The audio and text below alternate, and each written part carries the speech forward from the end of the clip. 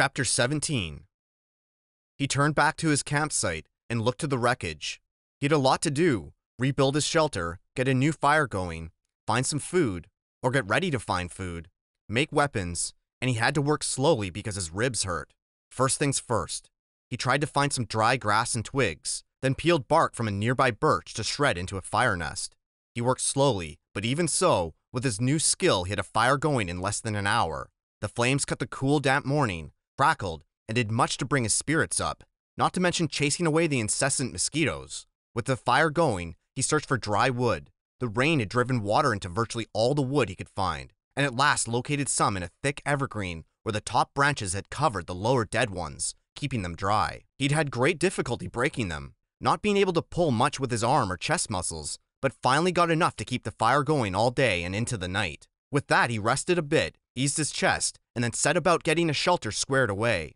Much of the wood from his original wall was still nearby, and up and back of the ridge he actually found a major section of the weave still intact. The wind had torn it out, lifted it, and thrown it to the top of the ridge, and Brian felt lucky once more that he hadn't been killed or more seriously injured, which would have been the same, he thought. If he couldn't hunt, he would die, and if he were injured badly, he wouldn't be able to hunt. He jerked and dragged wood around until the wall was once more in place. Crudely, but he could improve it later. He had no trouble finding enough pine boughs to make a new bed. The storm had torn the forest to pieces. Up and back of the ridge, it looked like a giant had become angry and used some kind of massive meat grinder on the trees. Huge pines were twisted and snapped off, blown sideways. The ground was so littered with limbs and treetops sticking every which way that it was hard to get through. He pulled enough thick limbs in for a bed, green and spicy with the new broken sap smell, and by evening he was exhausted, hungry and hurting, but he had something close to a place to live again, a place to be. Tomorrow, he thought, as he lay back in the darkness,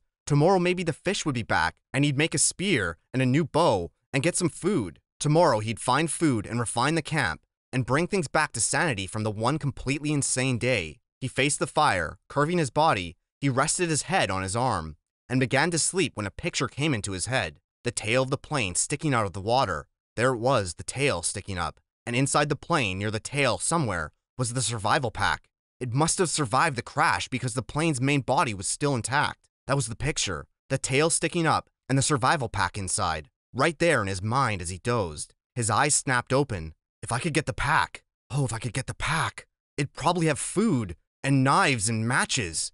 It might have a sleeping bag. It might have fishing gear. Oh, it must have so many wonderful things.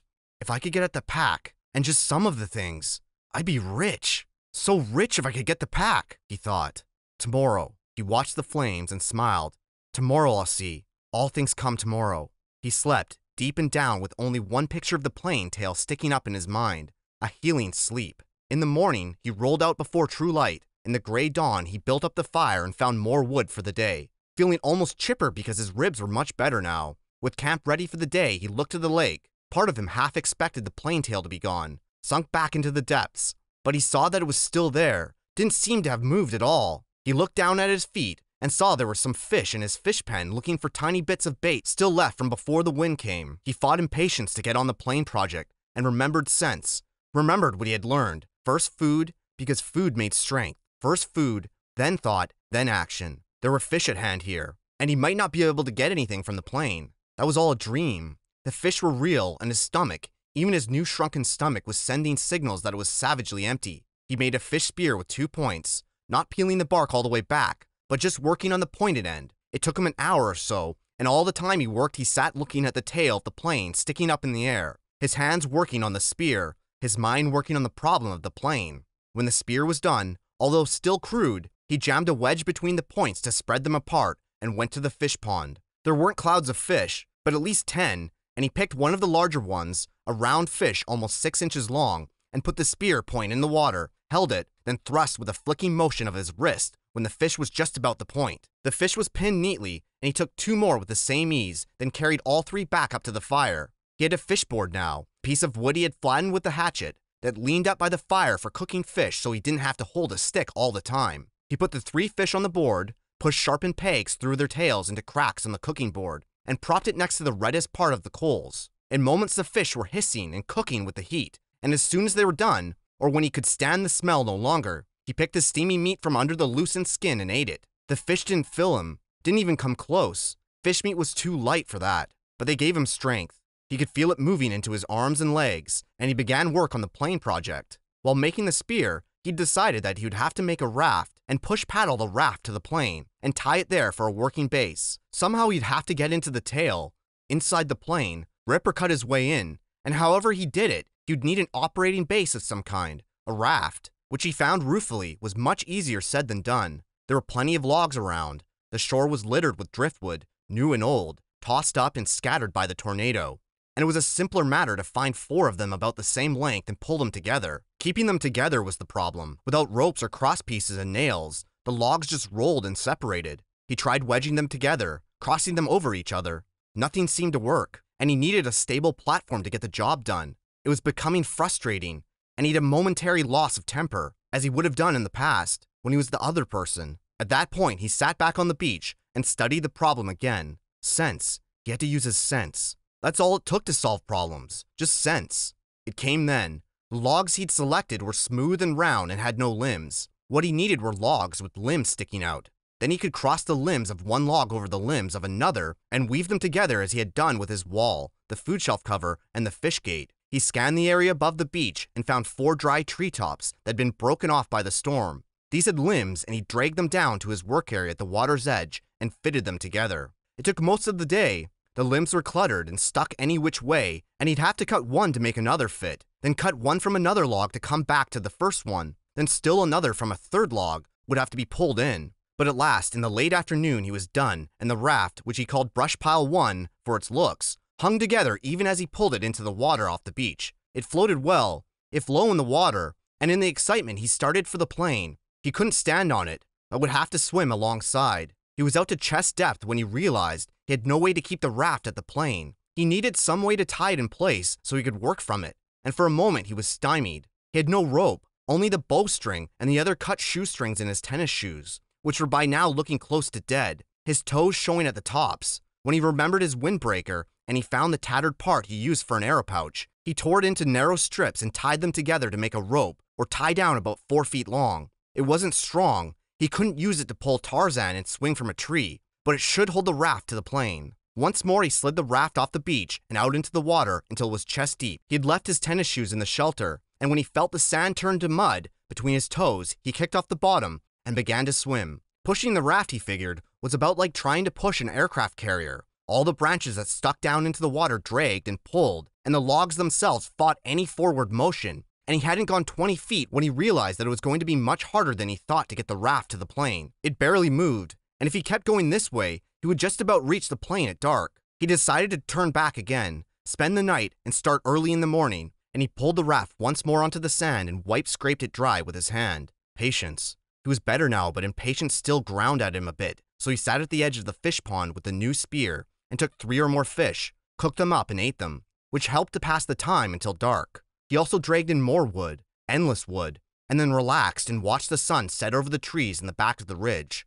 West, he thought. I'm watching the sun set in the west, and that way was north where his father was, and that way was east, and that was the south, and somewhere to the south and east his mother would be. The news would be on the television. He could visualize more easily his mother doing things than his father, because he'd never been to where his father lived now. He knew everything about how his mother lived. She'd have the small TV on the kitchen counter on, and be watching the news and talking about how awful it was in South Africa, or how cute the baby in the commercial looked, talking and making sounds, cooking sounds. He jerked his mind back to the lake. There was great beauty here, almost unbelievable beauty. The sun exploded the sky, just blew it up with a setting color, and that color came down into the water of the lake, lit the trees, and the amazing beauty, and he wished he could share it with somebody and say, look there, over there, see that? But even alone it was beautiful, and he fed the fire to cut the night chill. There it is again, that late summer chill to the air, the smell of fall.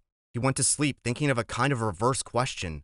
He didn't know if he would ever get out of this, couldn't see how it might be, but if he did somehow get home and go back to living the way he'd lived, would it be just the opposite? Would he be sitting watching television and suddenly think about the sunset up in the back of the ridge and wonder how the color looked in the lake? Sleep. In the morning, the chill was more pronounced, and he could see tiny wisps of vapor from his breath. He threw wood on the fire and blew until it flamed, then banked the flames to last, and went down to the lake. Perhaps because the air was so cool, the water felt warm as he waded in it. He made sure the hatchet was still at his belt and the raft still held together, then set out pushing the raft and kick swimming toward the tail of the plane. As before, it was very hard going. Once an eddy of breeze came up against him, and he seemed to be standing still, and by the time he was close enough to the tail to see the rivets in the aluminum, he had pushed and kicked for over 2 hours, was nearly exhausted, and wished he'd taken some time to get a fish or two and have breakfast. He was also wrinkled as a prune and ready for a break. The tail looked much larger when he got next to it, with a major part of the vertical stabilizer showing, and perhaps half of the elevators. Only a short piece of the top of the fuselage, the plane's body toward the tail, was out of the water, just a curve of aluminum, and at first he couldn't see the place to tie the raft. He pulled himself along the elevators to the end, and there he found a gap that went in up by the hinges where he could feed his rope through. With the raft secure, he climbed on top of it and lay on his back for 15 minutes, resting and letting the sun warm him. The job, he thought, looked impossible. To have any chance of success, he would have to be strong when he started.